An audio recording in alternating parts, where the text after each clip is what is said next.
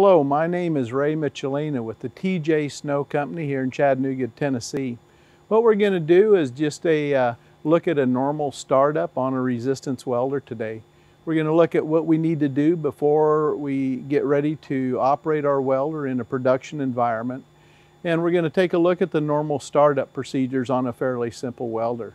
You want to refer to your own company's requirements as far as doing a startup for your own specific needs. This is just looking at the different systems and some simple things you need to look at and perform before you actually put your machine in production.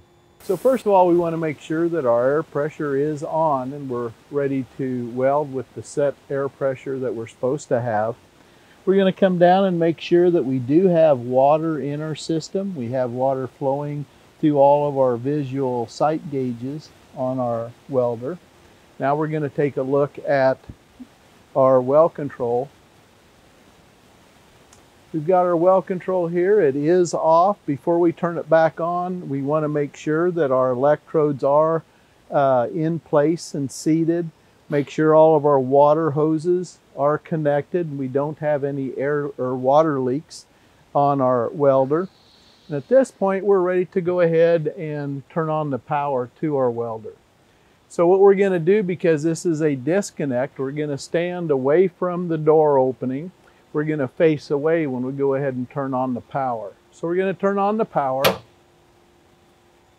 We're going to watch as our weld control comes up, goes through its initiation, make sure that our weld control is up. We're going to go to the other side and we're going to look to make sure that everything is still set for us to weld.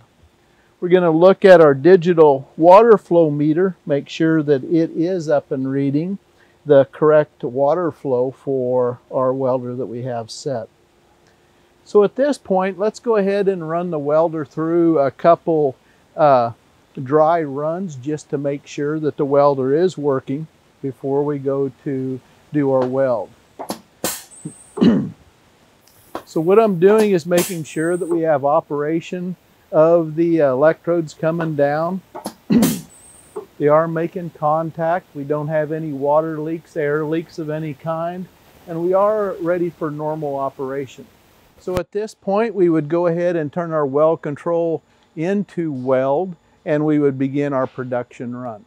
We thank you for being with us as we went through the different systems and the different practices in order to get this machine ready to do a normal startup, say for a shift startup.